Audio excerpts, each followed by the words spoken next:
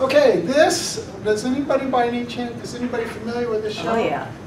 It's actually on HBO right now, I think. Yes. Are they still playing it? Oh, yes. You can probably see them better on the side monitors, but this is a great character, Nucky Johnson, who's actually the county treasurer for Atlantic City County in New Jersey.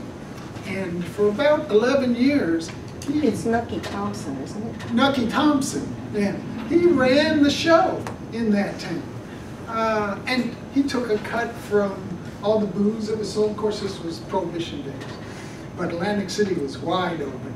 He had contacts with the mobsters, the prostitution, the gambling, everything. He would take his cut out of. And the way the show develops, it is very realistic. In fact, Atlantic City had a big meeting, and I think that was pictured on the show too. I didn't get to see it, maybe you did. Al Capone came into town from Chicago, and the big deals from New York, and all the mobsters around the country had this big convention in Atlantic City. And he was the one who was calling the shots. Of course, what do you think happened to him? About 1931, some tax problems came along. They probably haven't gotten to this in the show yet. and he ended up going to jail. But of course, they didn't understand that much about getting the money back from these guys back then. So he spent his last days in one of the top floors of one of the big hotels there in Atlantic City, living the high life. But they still have high regard for him. My wife and I go to this restaurant in Atlantic City. We really like it a lot. It's called The Knife and the Fork. And in fact, it was mentioned on the TV show. And they advertised, Nucky ate here, shouldn't you? So we're really proud of their lobsters. And look, if you get there, lobster thermidor. It's great. They've redone the whole thing just like it was back in the 1920s. It's really fun. Well, part of what we're talking about here is getting back the money, and I'm going to talk about how to get it, but now I'm going to tell you why I'm interested in it. This is Tammany Hall, New York City. Remember Boss Tweed? He was back in the 1800s and starting the Civil War. This is one of the bosses. Look at, it's an octopus. I love this picture. I use it a lot. See how they have the arms going into everything, the police, the taxes. And this particular guy owned these big stables and the states. And on the bottom, but it's not here, the cartoonist put in, it takes a lot of money to run those big estates and stables. But since I'm in Kansas City, I had to talk about Tom Pendergast.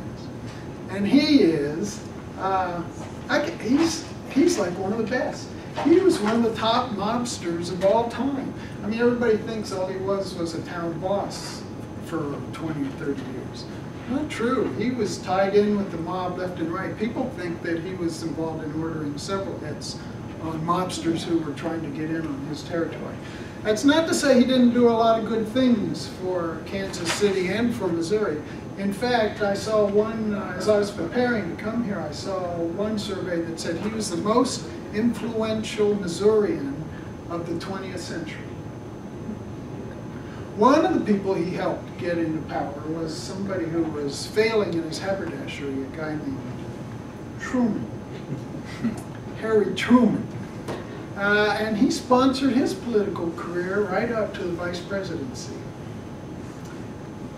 Tom died. Oh, he was also convicted, but he only spent about a year in jail. And his machine was mostly dismantled around the late 30s and the early 40s. But he did die eventually in 1945, and only one public official came to his funeral. Vice President Harry Truman. And you know, that said a lot about Harry Truman, that he would stick with his friends. In fact, that's what, when he was interviewed, that's what he said. He said, Tom Pendergast was always a friend of mine, and I was a friend of his. And it almost cost him an election because it became an issue in the presidency election when he had to run. And he stuck by it, and he squeaked that one out too. So good for Harry. Now, it's not just internationally, it's not just domestically in all these in the United States cities. There's these books that have been coming out for the last 10 years. Why is foreign aid not working? Why have we spent 60? No, you know what? It's not 60. It's almost $1 trillion in the last 60 years. And what have we got for it? A lot of these countries are poorer than they were 20 years ago. Why? Why is it like that? What happened to all our money? Well, here's a good example of what happened. In 2004, a survey tracked money released by the Ministry of Finance in Chad intended for rural health clinics. Amazingly, less than 1% of it reached the clinics. 99% failed to reach its destination. And we're talking about thievery on a grand scale.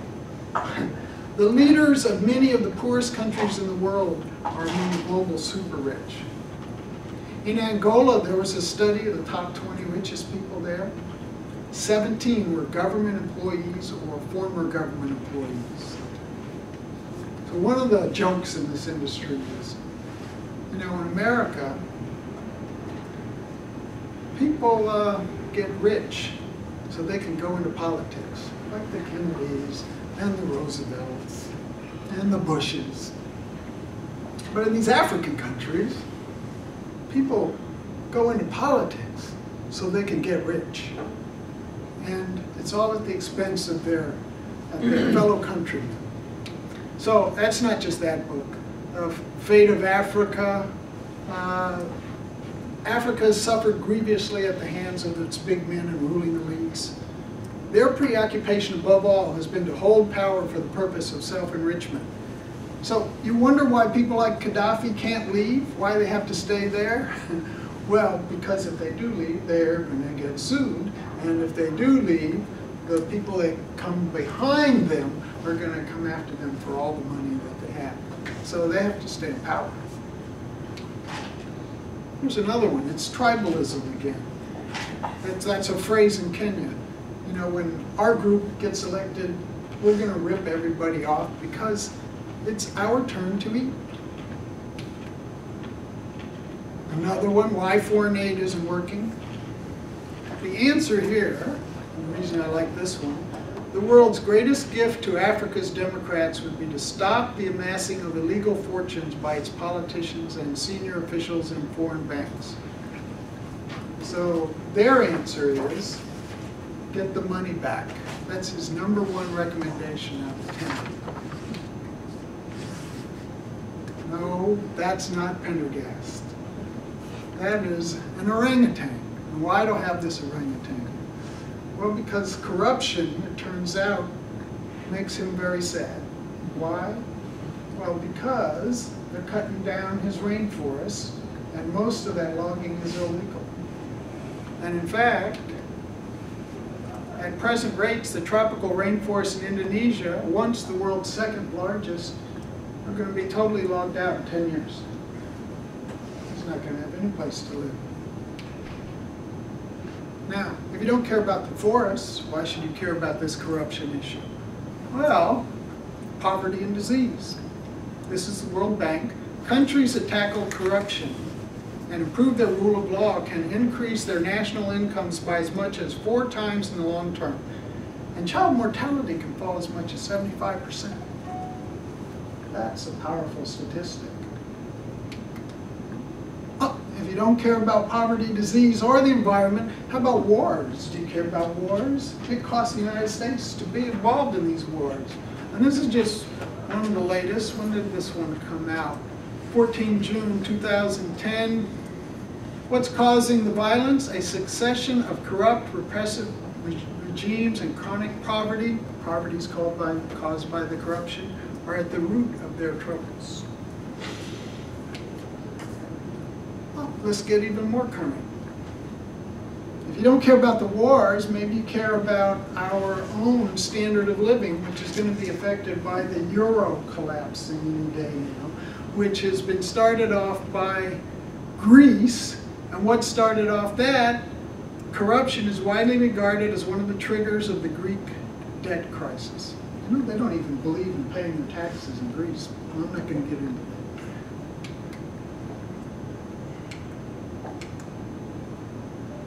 So what do I think is the answer? And it's why I asked Saul this question. You know, those prosecutors seem to think the answer is throwing people in jail. And up until recent years, they didn't really think about getting the money back. And why? Like, getting the money back complicated their prosecution. It's that white collar stuff. You have to concentrate on that. And why can't I just do enough to prove the crime? Why do I have to prove how much was lost and where it should go back to? And who cares about the money? Well, the bad guys care about the money. The worst feeling is when our money is taken away from us. The worst feeling. People prefer to be put behind bars and keep their money than to stay free without the money. How about that? Well, if somebody told you you could keep $10 million and go spend 3 years in jail, would you keep the $10 million and spend the 3 years? Yeah, a lot of people would. This guy would. Matolo. Looks like a mean fellow. He was a mean fellow. But, to his credit, he did turn around in those Mafia Commission hearings in 1992. And he gave the Italians a lot of good evidence. And he turned around and even testified before the U.S. Congress after that. So I kind of liked him in the end.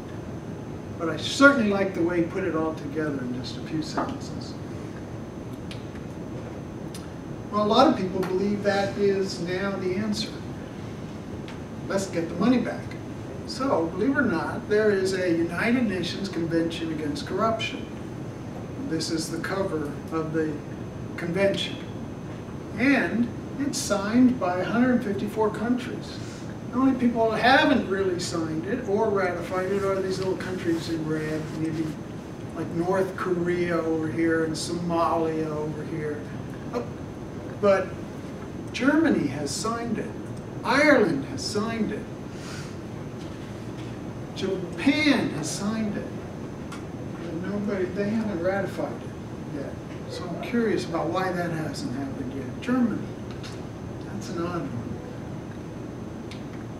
Okay. It wasn't just Jack Smith telling you corruption is a big problem on this planet. This is the preamble to the convention, now signed and ratified by 154 countries. Why? They're concerned about the seriousness of problems and threats posed by corruption to the stability and security of societies, undermining the institutions and values of democracy, ethical values and justice, and jeopardizing sustainable development and the rule of law.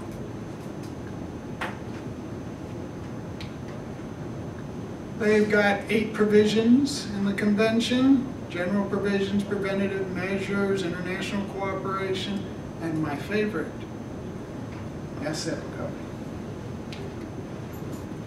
And of all those provisions we just went through, and there's 71 altogether, the one that's a fundamental principle: states parties shall afford one another the widest measure of cooperation and assistance in this regard, and the regard is asset recovery. So, people at the United Nations have figured out that if you want to do something about all these problems and more that I just ran through, wars, poverty, disease, the environment, you got to get on corruption. And the way you get on corruption, the fundamental way to do it, asset recovery. Now, one of the things we want to do to make sure that we can do some proper asset recovery and that the banks not be loaning people, not be loaning money to criminals, is we want to have enhanced scrutiny of officials with prominent public functions. And we call them PEPs, politically exposed persons. So, every bank who signed this, in the United States for sure, every time we get a politically exposed person coming in to put money in our bank or to deal with our bank, it's supposed to get enhanced scrutiny. But is that working? Well, this came out, I just happened to see, yesterday, as I'm coming in here. 4 Swiss banks broke the director asset rules. And so how did they find out? Well, you know, all these assets are supposed to be frozen. So the Swiss are now checking to see what money is in the Swiss banks. And they're finding out that 4 of their banks have not complied with the Swiss rules regarding politically exposed persons. So that's just in this quick little survey. And if you think that's happening in Switzerland, well, it's happening all around the world. We no longer have a bank which used to be the oldest institution in Washington, D.C., not too far from where we used to work, Mr. Black, called Riggs Bank, who, that bank was the oldest bank in Washington and was making all these loans and keeping all these deposits for politically exposed persons without filing any suspicious activity reports with the government like they were supposed to do. And when people found out, they found out that, oh my goodness, what are all these millions belonging to Pinochet doing here? Oh my goodness, what are all these millions belonging to Equatorial Guinea doing here? And even more millions. And more than the GDP of Equatorial Guinea.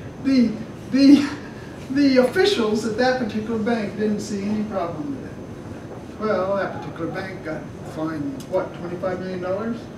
Turned out there was this guy at the OCC who was supposed to be somewhat responsible for the regulation who ended up working over there too. That was a little bit suspicious to me. Hate it when I see that. Oh.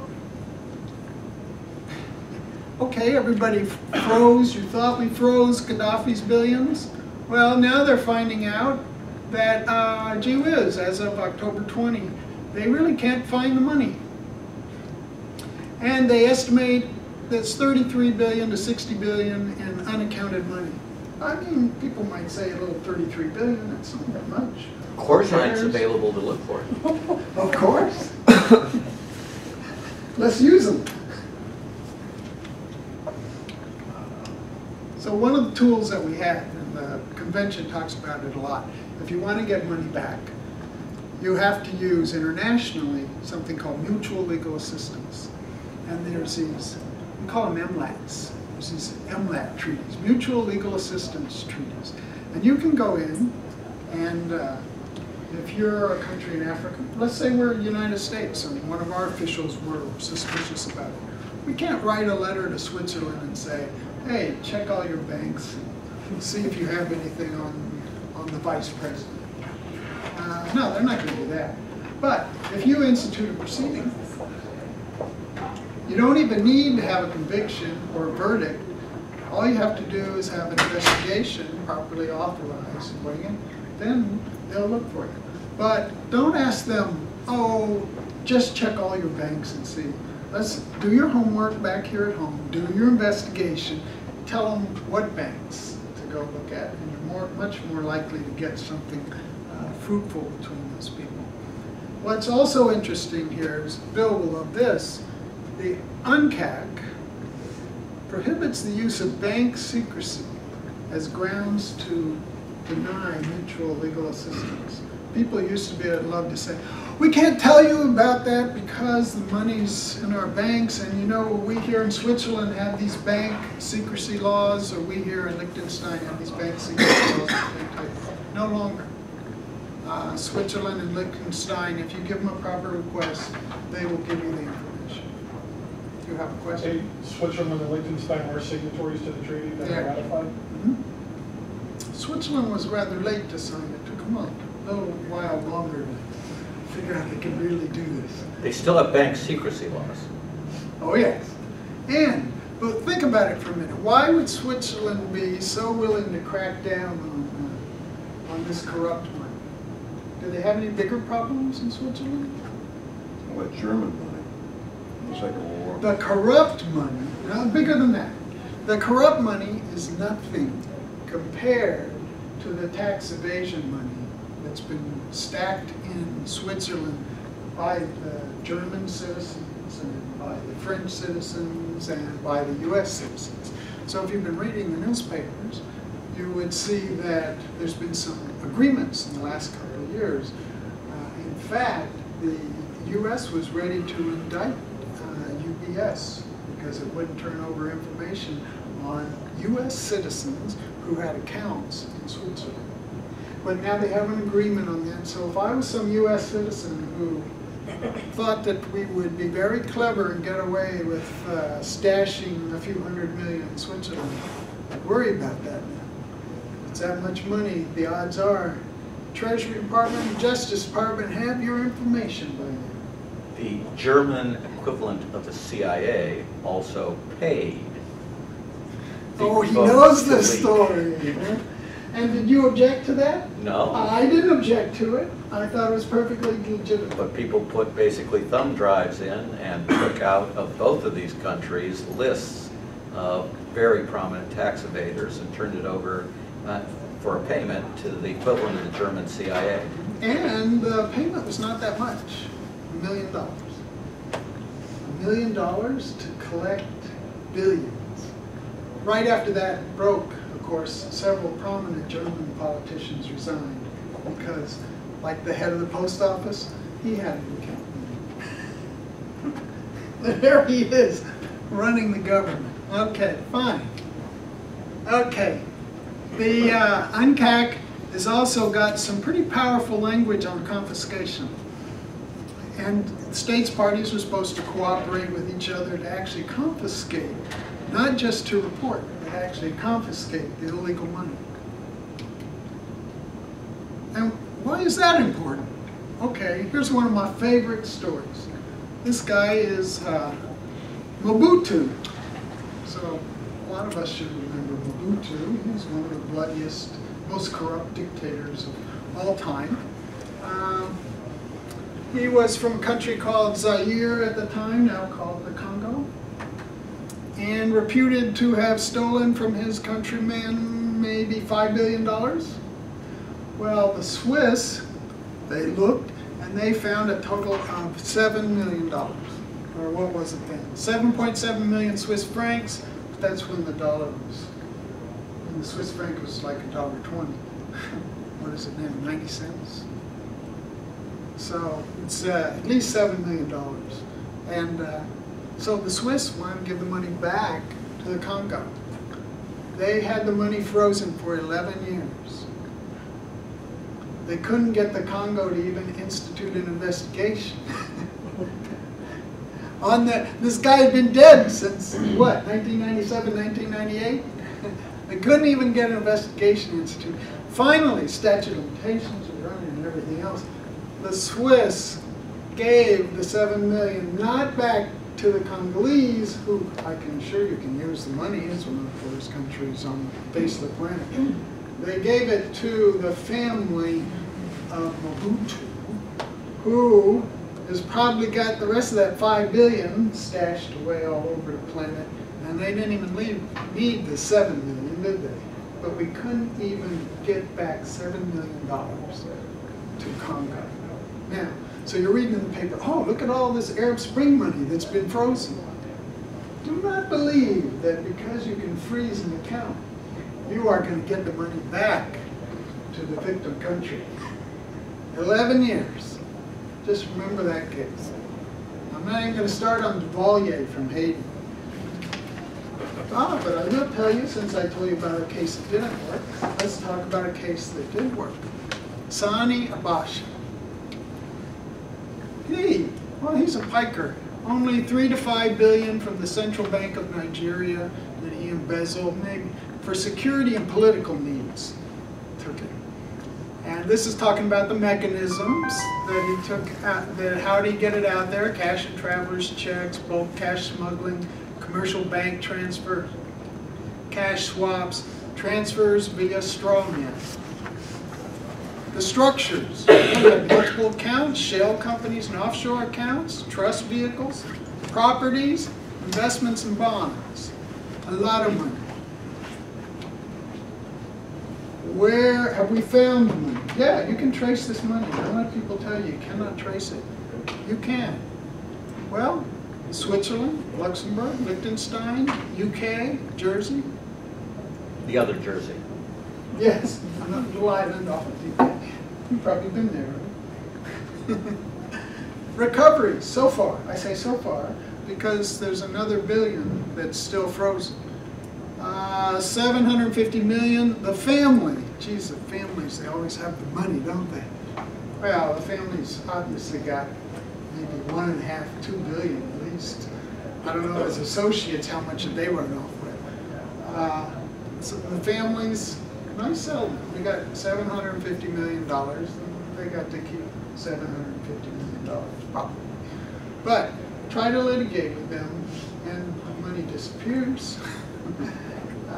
Litigation could go on for 20 years. Would you rather have your $750 million now? Or maybe $750 million 20 years from now? Well, maybe nothing. $1.5 billion through criminal and civil court processes. Again, what got in our way? Abasha family members, government officials didn't want to help. The banks, of course, didn't want to help. Difficulty following the asset trails. But they know where, I'll bet you they know where 80% of the money is. Keys to successful recovery. This one's the biggest key. Switzerland decided to help. They actually appointed a special counsel, paid for it, a Swiss lawyer to help them figure out where the money is and get it back to them. Okay, Bill will like this one. In fact, it's probably in some of your lectures. You got a better slide than me, I'll bet you. Stanley Sporkin, great judge at the time, was handling the 1990 Lincoln Savings and Loan case, and he made this statement. Questions that must be asked are, hey, where were the professionals? Where were the lawyers and the accountants? And what is difficult to understand is that with all the professional talent involved, both accounting and legal, why at least one professional would not have blown the whistle to stop the overreaching that took place in this case. Hey, come on, people, we're lawyers. We're supposed to be protecting the public interest. We're not supposed to get involved with criminal activity. We don't have to do that. Accountants. Accountants, they're the first line of defense out there. How come not one guy stood up? Well, accountants have paid a lot of money, not just in this case, but for other savings and loan and bank cases. We'll get to those numbers in a minute.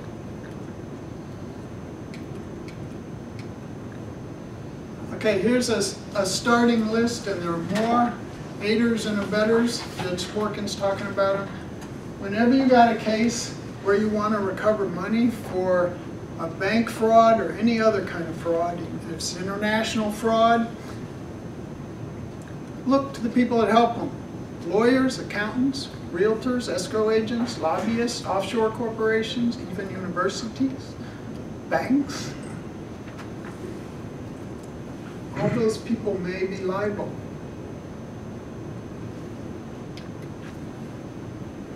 Okay, here's what we put down as the 4 stages of asset recovery. This is probably the most important slide here.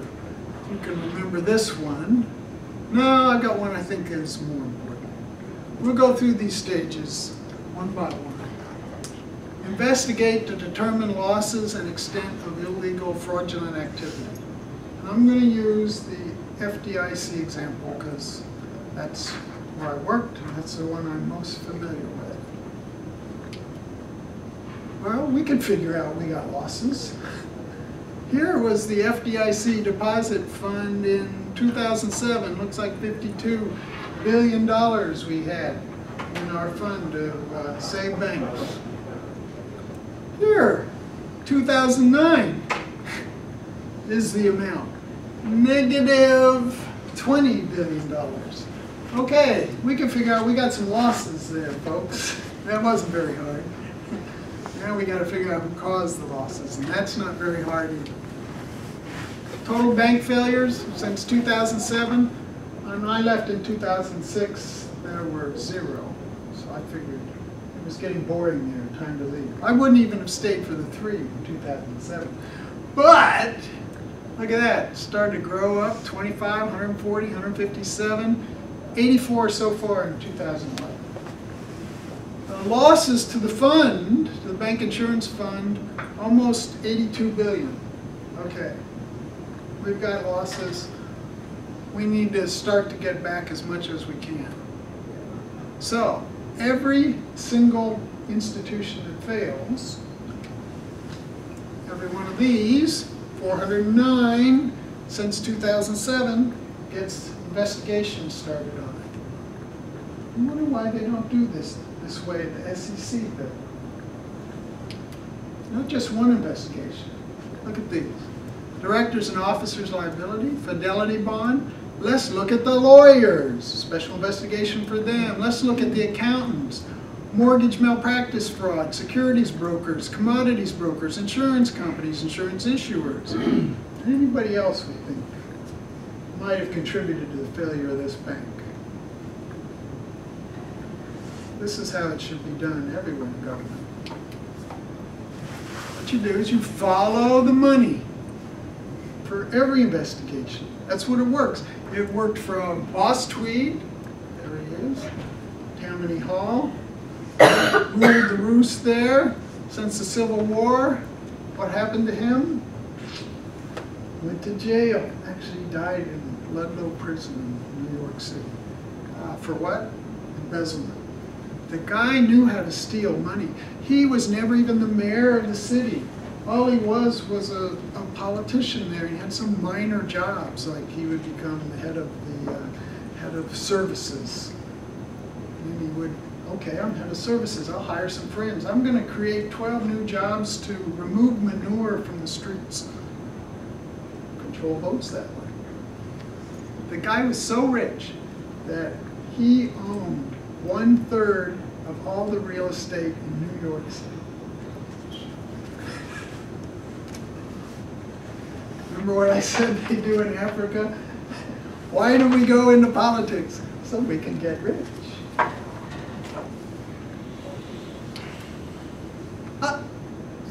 Another one. These cartoons were coming out. The cartoonists were so upset at all this corruption that they are the people who really helped to get rid of people like Boss Tweed. This is one after the St. Valentine's Day massacre in Chicago. And the cartoonists got upset about this guy named Al Capone.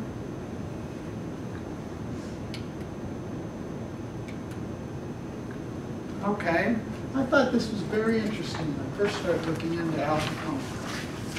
How did they get Al Capone?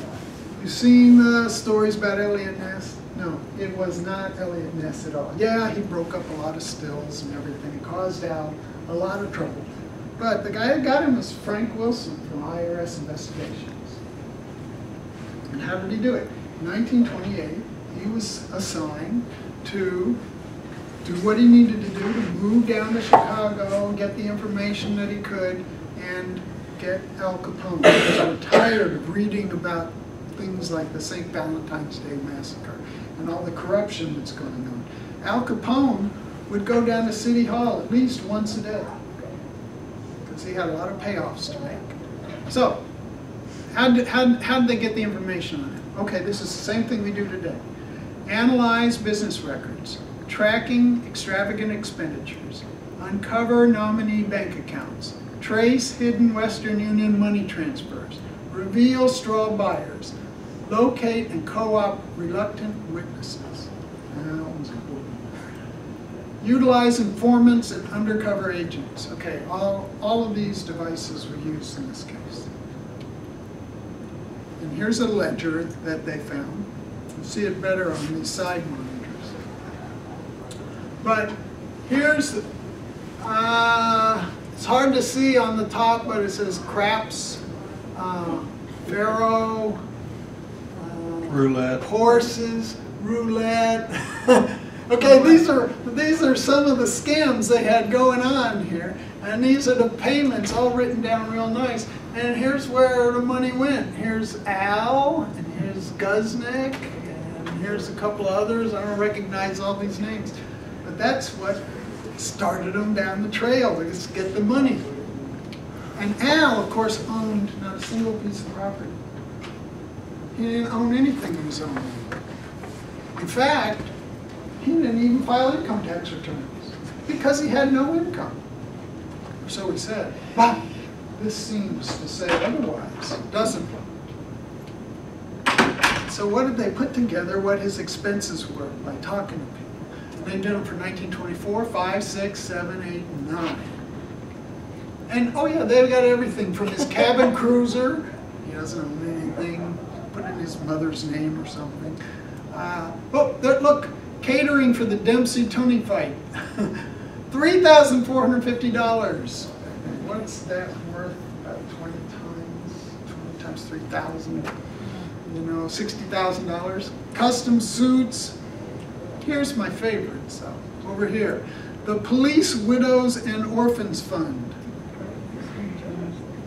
Look at this. 21,000, 58,000, 30,000, 35,000, 30,000. Political contribution, 9, 6, 36, 39, 34, 16. All this adds up for this 5 years, more than $1 million. Times 20 to today's dollars, just 20 million, and that's just what they could find out. And this guy says he has no money. He's living off the friendship of his family and his neighbors. Right. Well, Big Al got convicted in 1931, as we've all heard. Got 11 years, but he didn't serve that much, 7.5 years. And prison didn't do good for him because he had syphilis, and within a few years he had the mind of a 12-year-old child, died in Miami, age 48. Crime does not always pay. Pigs get fat and hogs get slaughtered. Not anymore.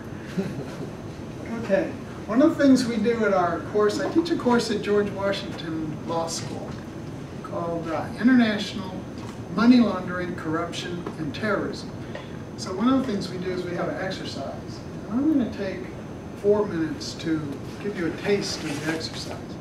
So just read this little article we put together from the Washington Post about Barry back kick. Back kick, get it? Kick back? Okay.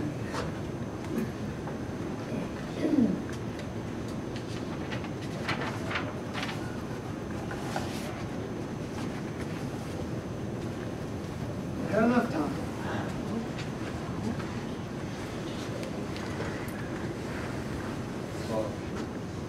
It's off.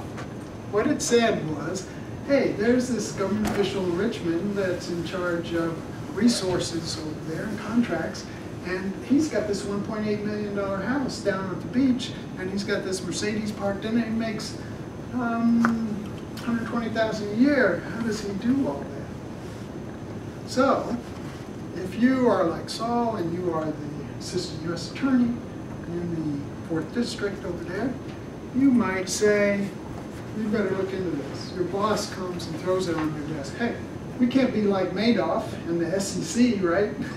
The guys come in and say, oh, Madoff is a criminal enterprise and a Ponzi scheme, and the SEC doesn't even look at it, does nothing. Well, we better look into it. So what we've done for this class is we put together 50 pieces of evidence, and you have to follow the money trail from this first little press article. It's kind of like a game. You know, everybody likes to find the treasure, right? So, I'll show you. So the first one would be, let's go to Declaration of Assets.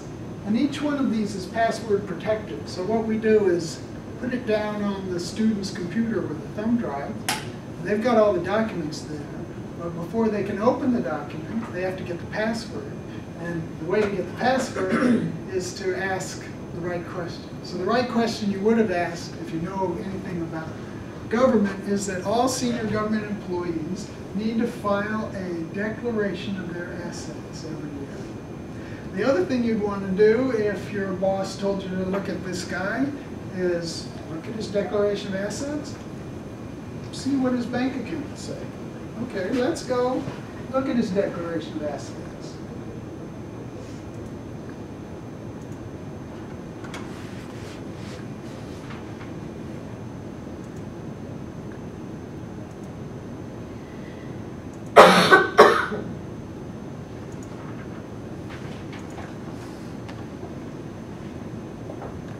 No, this looks pretty simple. The guy's got money in banks and other financial institutions. You're supposed to list all your money. He's got $2,500 in the Bank of America in one account. This is plain vanilla. No problem. Real estate, one personal residence. Farms and livestock, nothing else. No accounts, no shares and dividends, nothing. Okay, remember that. This is what Beck says. This is filed annually under penalties of perjury. Okay, so you, the bright and enterprising assistant U.S. attorney, go file a subpoena, get his bank accounts. He says he only has one, so that makes it easy. And in fact, there are, I will show you 270 entries for 2.5 years, and you would say, oh, gee whiz, I'm an attorney, not an accountant, and how can I go through 270 entries? And they look pretty innocent to me. Well, here's his salary, here's some Harris Teeter, look at all, it's just, but it's all chronological. How can you make sense of this really quick? I ask my attorneys. 270 entries. And of course, they all think it's a trick question, it's hard to do, and maybe you have to be an accountant. And I say, no. A lot of this financial investigation is pretty simple and just common sense. It's just like I told you, a treasure hunt. Okay, if it was really a treasure hunt and you wanted to find the treasure, what would you do? Well, anybody that knows an Excel spreadsheet knows that you can do one simple thing really quickly, which is called sort. And here, see there's a little icon up there? In case you haven't used it, that's the sort and filter icon. And look at what it does, just by punching this. I'll put my icon over here on source or disposition.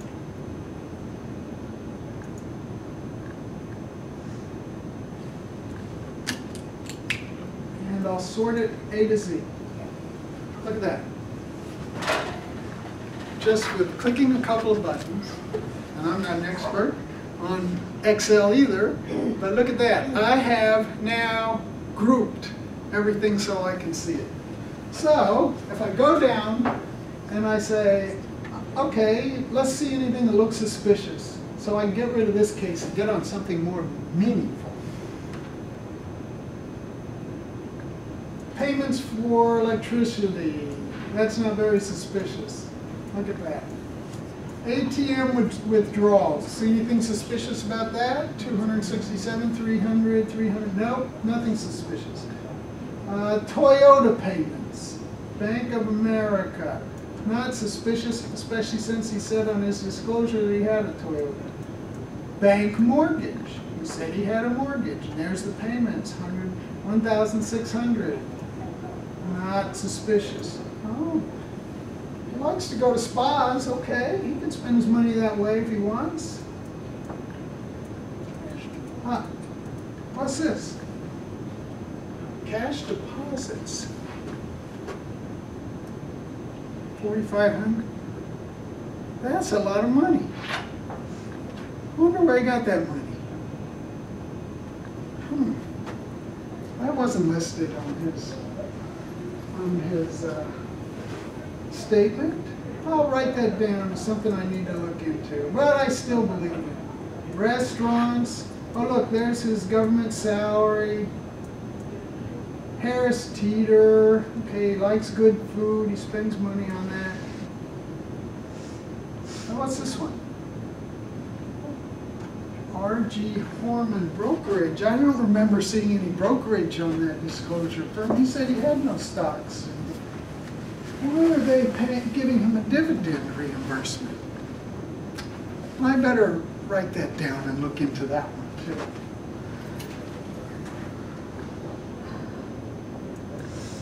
Ruby's Bar and Grill. Wait, what's the savings account at Bank of America? 972. He didn't say that. Well, he said he had a checking account. How much money has he put into that account? 11,921. Oh my goodness. Where's he getting all this money? He only makes $120,000 a year. Is he beginning to look a little bit more suspicious to you? Maybe there's something that we should be looking at. Okay. Well, one of the first things I do then is I go to Bank of America and I find out about this account, don't I? Well, where's that money coming from? How does it get in there? That's a lot of money. I also go back to R.G. Horman and I ask about this $70. Right here. He's not supposed to have any account there. It's not on his list. Well, when they start following this trail of evidence, they find out that there's a huge amount of money with R.G. Horman, and that happened to be a mistake. That one got sent over there, and that's what happens a lot of times. Mistakes is how we find out and how we trail the money.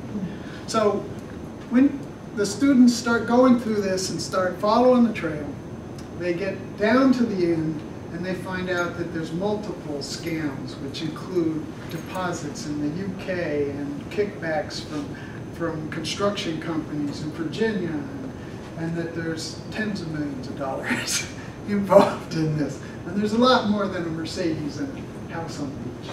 So this is just one little exercise we use for the students to get them interested in actually tracing the assets. And you'd be surprised, in most law schools, they're not used to doing this. They just read cases. But to have to think and actually do what a logical person would do is new to them. In your example, why isn't the IRS on it for cash disbursements that aren't showing up, or distributions? Should there have been? And an SAR by the bank for all of this cash rolling through? A good point. In fact, they very well could be, or should be. But if you've ever been to FinCEN, all these suspicious activity reports and any currency transaction over $10,000 is reported, and all of these are gathered at FinCEN, which is in Northern Virginia, in an interesting building. And I go there, and I want to tell you, they get a lot of information there, millions of reports every year, and they haven't quite got figured out how to sift through and pick this stuff up. But I do believe that in a normal case, I would be very pleased that they did pick it up, and they should pick it up, because he is definitely a politically exposed person, and all of those currency transactions should have been filed. Now, it could be, if you read the newspapers, you'll find that a number of banks every year get fined because their compliance operations are not up to snuff. That's a nice way of saying they're not filing their suspicious activities reports like they're supposed to, and some of the fines you'll see have been in the hundreds of millions of dollars. American Express has been fined, Wachovia has been fined, Citigroup has been fined. So it's just now that in the last couple of years that these banks are beginning to take their compliance obligations more seriously.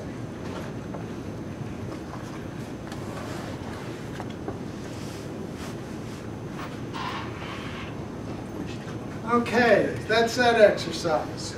Now I'm going to have to speed along or I won't get done, but this slide I also regard as pretty important. This is what you do to recover the money. These are the options that you have. And it's too bad Saul is left, because what I think a good asset recovery attorney does is consider his actions he can take through the civil courts himself, which are the civil procedures.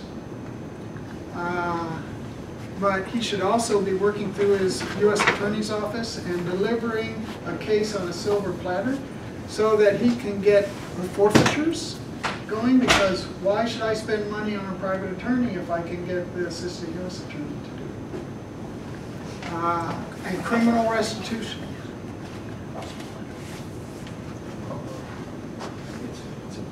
Do you have form of an asset freeze order in your stuff? I have some items that I have snipped from asset freeze orders, and I'll show you some of those.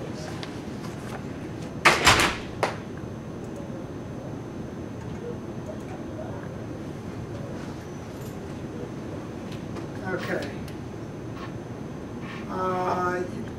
You're pretty familiar with asset freeze orders, I'm sure, but I'll say, let me say just a couple of things about that. In the US, in the UK, you can get a worldwide freeze. Isn't that a wonderful thing? So if the guy has, if the bank, it's a global bank like Credit Suisse, which has offices in the UK and in the United States, you get Barry Backick or somebody like that that's got accounts there, you freeze them in all the banks worldwide for Credit Suisse. But US courts generally won't do that. They will not issue a preliminary injunction to freeze assets of a defendant that are unrelated to the case, merely to ensure that the defendant will have money to pay a future judgment. So they're not going to do that for you. But what can they do for you? Well, there's this interesting case that came out of the Fourth Circuit a few years ago. And this is pretty much the standard throughout our country. If you want to get a prejudgment freeze on assets, on the defendant's assets, you got to do these three things. Assert an equitable claim, not just a claim for money damages, an equitable claim. Demonstrate a sufficient nexus between that claim and specific assets of the defendant which are the target of the injunctive relief. And show that the requested relief is a reasonable measure to preserve the status quo. I have a question. How do you overcome, because the federal judge is going to look you right in the eye and say, can't you just bring a damage claim against the guy? You have outlaw rights. Why do I need to give you equitable relief? Well, because that's what we've asked for. It's not for the judge to get you have different judges than I say. Yeah, we say, this is, I've been robbed of $1 million, and he put it in this bank account here, and it's fraud, and we're asking for this bank account to come back, this particular one. And some judges will give it to you, and some won't. And it depends on how egregious the situation is, and how worried they are, and how much you can demonstrate that he might or might not dissipate the assets. You got a good case, he's been throwing money around and taking it out of these accounts, you can get it. Especially if it's an account that you can show, trace the assets, and my money went into that account. So the money in that account is my money. So the answer for these asset freezes is here in America, it's very hard to get an asset freeze, but sometimes you can do it if you put it together just like this. And it happened in this particular case, and it's happened in others. Okay, remember what I said. It's important to figure out the best and cheapest and most efficient way to get your money back. Get the U.S. attorney to bring a forfeiture order. Or I can get an in personam forfeiture order, which I can get rescission for, and then all the forfeiture will go back to me. The problem is with forfeitures is that the money goes back and is titled to the United States government. And it's within the discretion of the Attorney General whether to give it to the victims or not. Now, their guidelines do say they're supposed to take every effort to give it to the victims. So you're going to have to file a petition to get it back. And I'm running out of time. If you're interested in why money laundering, why we're getting most of our money back through money laundering cases, and why would you charge somebody like Madoff with money laundering? Okay, this is $10,000. This is $1 million. This is $100 million. Drug dealers, people that steal a lot of money, have got a big problem with disposing of $1 billion. You just don't put it in a suitcase and walk down the street with it. So The two big statutes that we use, 1956 and 1957. You can all remember 1956, Suez Canal, Elvis Presley, Heartbreak Hotel. Okay. You got to have this. You got to have a transaction. Okay, what is a transaction? A transaction is nothing more serious than putting the money in the bank. If he's holding on to the money, it's not a transaction. If he puts the money in the bank, or if he gives it to you and tells you to put it in the bank, it's a transaction. Proceeds of a specified unlawful activity, and you'd say, what's an unlawful activity? In some foreign countries, an unlawful activity is murder and rape. And you say, what proceeds are there from murder and rape? Well, there aren't any. Why do you think they wrote it like that? They want to be able to say they have a money laundering statute, but they don't want to give any money back. But not so in the United States. You've got to have knowledge that the property is proceeds of an unlawful activity. And here you have to have purposes to conceal it, evade taxes, promote it. 1957, same thing, unlawful activity, but I don't have all these intentions down here. So it's much easier to prove. And this was really designed to get at situations of people receiving money that's part of a specified unlawful activity. Okay, you want to know where to find your unlawful activities? Here they are. There's the manual asset forfeiture and money laundering statutes, and they're all listed. So we'll just thumb through them. I put a B by this one because I like it. Mail fraud, wire fraud. You're going to see that. That's really easy. If you've got a fraud and you use the mails or the wires, the reason the B is there, Bernie Madoff. How do you think they got that big forfeiture from him? And there is Bernie Madoff. And I'm not going to take time to tell you what he did, because you already know. Sentence, 150 years. Forfeiture, 17.179 billion. And how did they get that? Because under money laundering, you can take everything that was involved in the money laundering activity, or the wire fraud, or the mail fraud. You can take it all. It doesn't have to just be proceeds. You can take everything of a car, house, business, a business. Just think about it. A whole business, his business. If it's involved in money laundering, you take the whole thing. And here's the forfeiture allegation. There's your 1956 and 1957. And what did they forfeit then? All property, real and personal, involved in said money laundering offenses, and all property traceable to such property. Wow. So guess what? Bernie doesn't have anything left. Criminal restitution. We talked about that a little with Saul, so I won't go into that. But the law is Victim and Protection Act of 1982.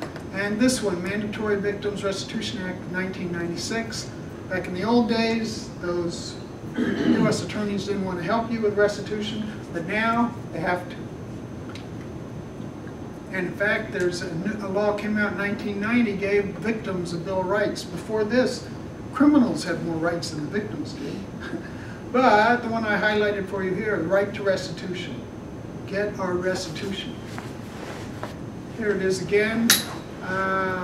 Any offense committed by fraud or deceit, we get full restitution.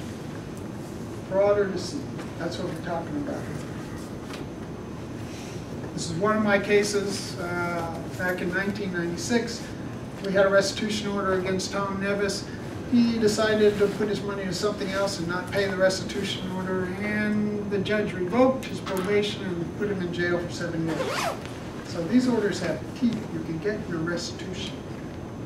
And in fact, all the U.S. Attorney's offices, if you look at their websites, now have stuff like this, which they never had before. Here's the Middle District of Pennsylvania, public corruption prosecutions. Hey, I've got all these cases now.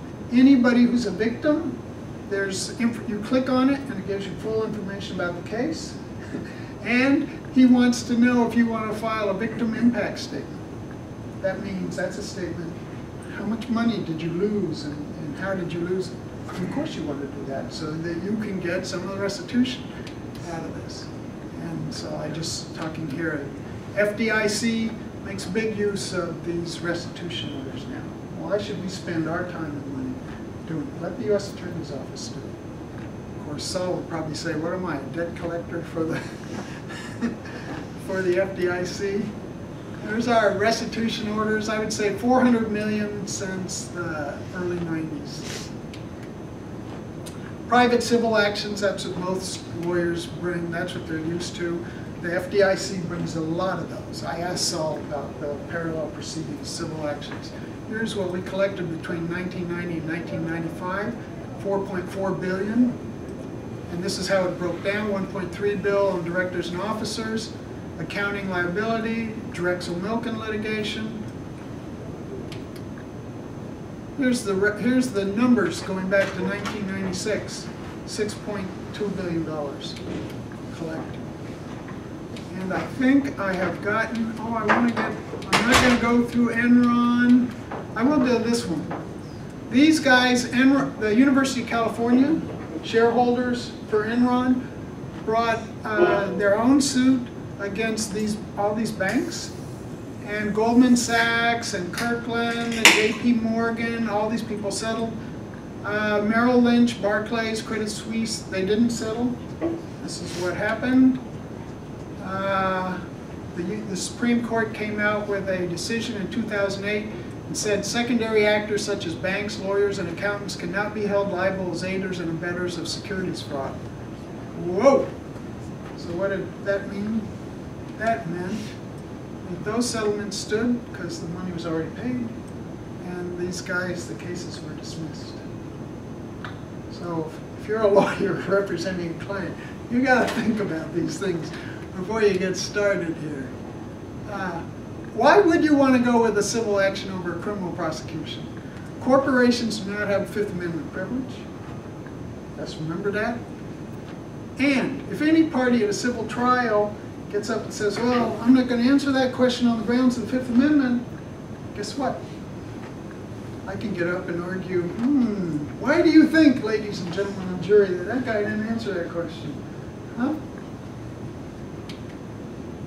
Forfeitures in rem, cases against the thing.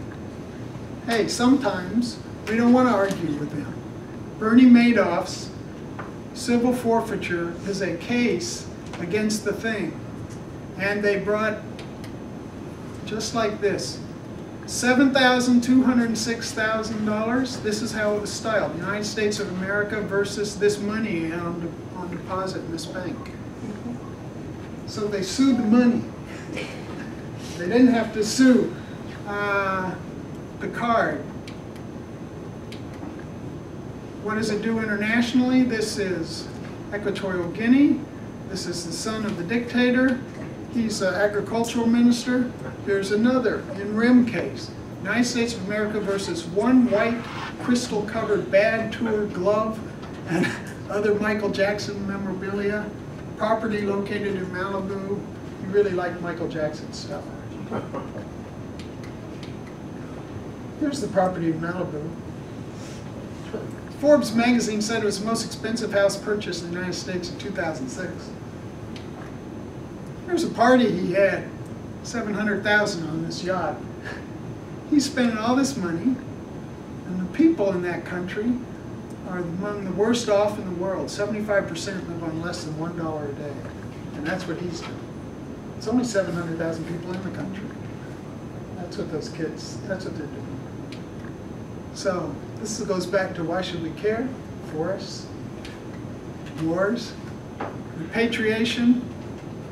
That goes back to Mobutu. Hey, and in the United States, if the assets have been judicially forfeited, the known victims get to file a petition for remission, and you can get the money back. A lot of people around the country and around the world are getting together. This is in Doha, Qatar in 2009, and they're talking about the same issues that we're talking about right now. Corruption, what to do about it, and that's the end. Thank you.